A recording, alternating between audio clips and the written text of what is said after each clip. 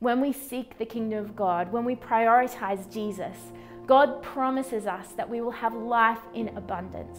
We will have peace that surpasses all understanding. We will have joy, hope, and love.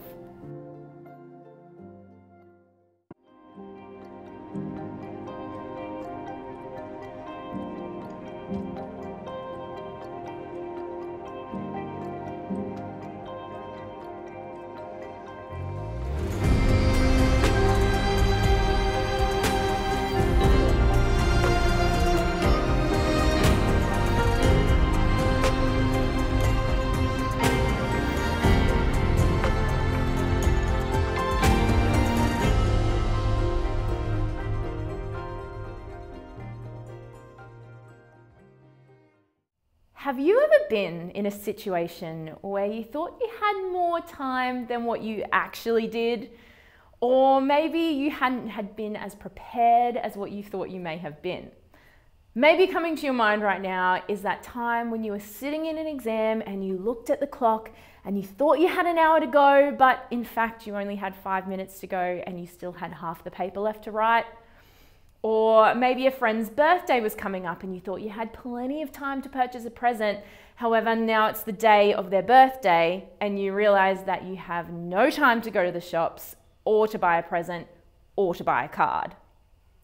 Or maybe you've been running late for a plane before and you've had that very embarrassing call over the loudspeaker where they call your name and ask if you're going to board the plane. And then once you actually board the plane, you have to walk past all the people who have already boarded the plane and who have just been waiting for you to take off. Or maybe there's been a time where you've had an appointment to get to. You've lost track of time, you end up leaving the house late and you're rushing to get to the appointment, and of course you get stuck at every red light along the way and get stuck behind multiple trucks and you end up being late for the appointment. I might be speaking from personal experience about that last one because I continually run late and think that I have more time than what I actually do. This can sometimes leave me rushing, unprepared, missing the thing that I'm actually supposed to be doing. This series is called Kingdom Without a King, and we've been exploring whether we can be a part of the kingdom of God and not actually having Jesus as King of our lives. I want to share and unpack with you today one of Jesus' parables where he talks about the kingdom of God, or as the book of Matthew calls it, the kingdom of heaven. This parable that we're going to read today it's quite a confronting parable.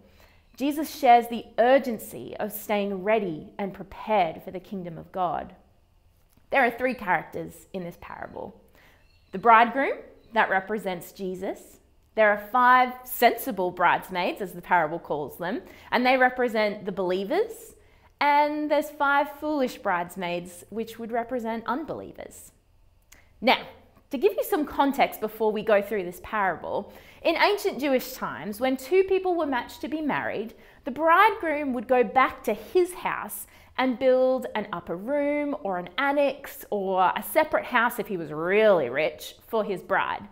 Now, this might take some time, and before the bridegroom could go and collect the bride, the father of the bridegroom would have to inspect the place where the bridegroom was going to bring his bride. Now, back in ancient times, they obviously didn't have mobile phones or email or telephone or carrier pigeons or anything like that to get the message that they were now on their way to collect the bride.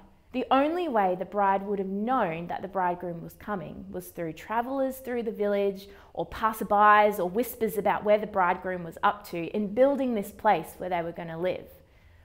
Jesus is using this real life example for them to explain how to be prepared or how to be ready for the kingdom of God. This is the parable that he told. He said, "Then the kingdom of heaven is like 10 bridesmaids who took their lamps and went to meet the bridegroom. 5 of them foolish, 5 of them wise. The 5 who were foolish, they didn't take enough olive oil for their lamps, but the 5 who were wise took extra olive oil.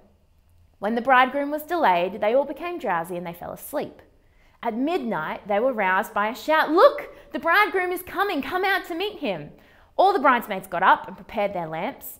But the 5 foolish ones asked the others, 'Please give us some oil because our lamps are going out.' But the others replied, 'We don't have enough oil for all of us. Go to the shop and buy some yourselves.' But while they were gone to buy oil, the bridegroom came. Then those who were ready went in with him to the marriage feast, and the door was locked. Later, the 5 other bridesmaids returned, and they stood outside calling, "Lord, Lord, open the door for us." But he called back, "Believe me, I don't know you. So you too must keep watch, for you don't know the day or the hour of my return." This parable should make us ask the question, how can we stay prepared and ready to receive the kingdom of God? It should also make us ask the question, what does it mean to live a life that's fully devoted to Jesus and places him as king? You see, out of these 10 bridesmaids, they were all waiting for the bridegroom. However, only 5 of them were ready for his return. 5 of them, the foolish ones, were in the kingdom. However, they didn't know Jesus as king. So what can this parable actually teach us about the kingdom of God and placing Jesus as king? Well, we need to prioritize people. Even though this parable is a little bit sobering and a little bit confronting in the fact that we should be prepared for when the kingdom of God returns, it should also prompt us and remind us that Jesus loves people. People matter to Jesus. Jesus wants everyone to be in a relationship with him. So are we doing everything we can to show the kingdom of God to everyone around us? Are we doing everything we can to show people the love of Jesus?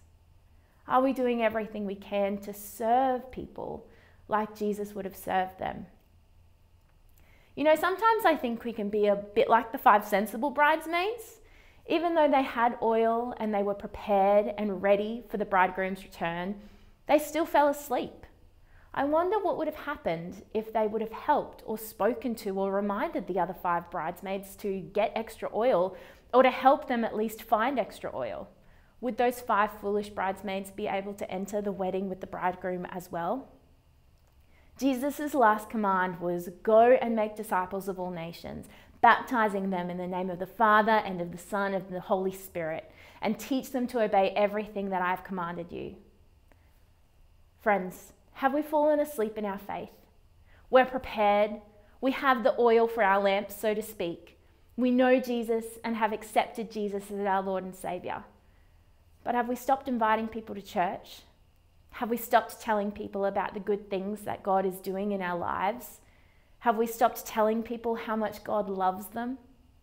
I think this is a challenge for all of us, myself included. A reminder to not fall asleep in my faith. A reminder that even though I might be prepared, I can be helping prepare other people as well. People matter to Jesus, so they should matter to me too. The second thing this parable can teach us is to prioritize Jesus. We can learn that we need to seek first his kingdom. Jesus, just a few chapters earlier in his Sermon on the Mount, reminds the people listening not to worry about worldly things like clothes or what they'll eat, because when they put the kingdom of God first, God will take care of them. Matthew 6:33 says, "Seek the kingdom of God above all else and live righteously, and he will give you everything you need." The sobering thing about this parable is the 5 foolish bridesmaids thought they had more time. They fell asleep, they ran out of oil, and it ended up costing them. They ended up outside, in the dark, away and separate from the bridegroom. They weren't prepared to put the kingdom of God first. You see, when we put the kingdom of God first, even though this is countercultural in our 21st century way today, we see God's provision in ways that we could have never have imagined. We have enough oil for our lamps, so to speak.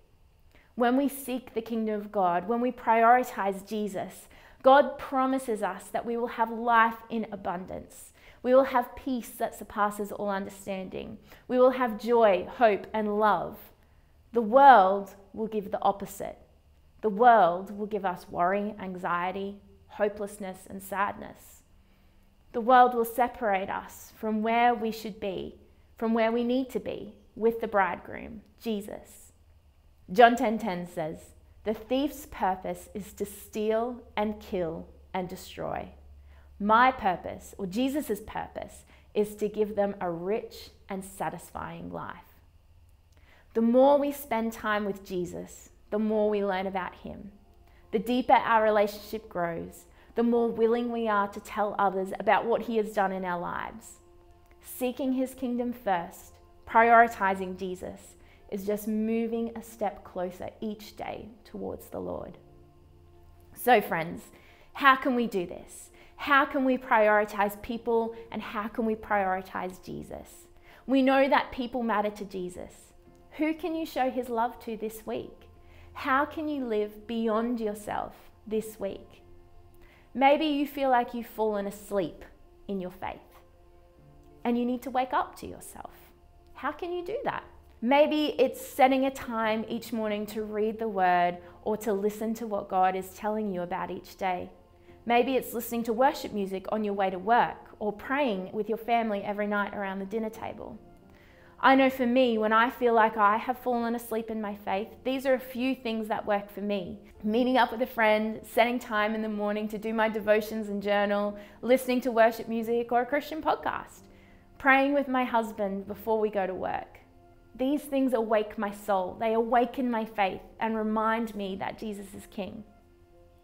Maybe you're a part of the kingdom, but Jesus is not King of your life.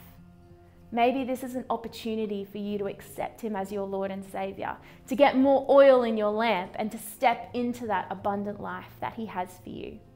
Friends, let me pray for you today. Lord Jesus, we ask, Holy Spirit, you come into this moment. We ask for people who have fallen asleep in their faith. We ask that you wake us up this week, that you give us those moments that awaken our soul. We ask for those of us who feel challenged to go out and to prioritize people or to prioritize you again as King. We ask, Holy Spirit, you help us to do that. And Lord Jesus, we ask for those people who are sitting there today and saying, I want Jesus as King in my life. Holy Spirit, we ask that you meet them where they are today and become King of their lives. We thank you for them. We pray for these things in your name. Amen.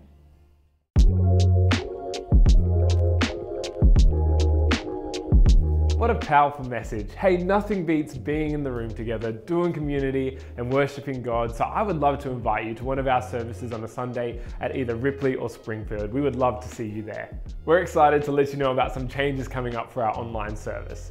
Over the next few weeks, we'll be moving this video's release time to a Sunday evening, and you can still get our sermon podcast on a Sunday morning at 9 a.m. But in the meantime, don't forget to check out last week's message and some amazing worship songs from our team over here, and we will see you next week.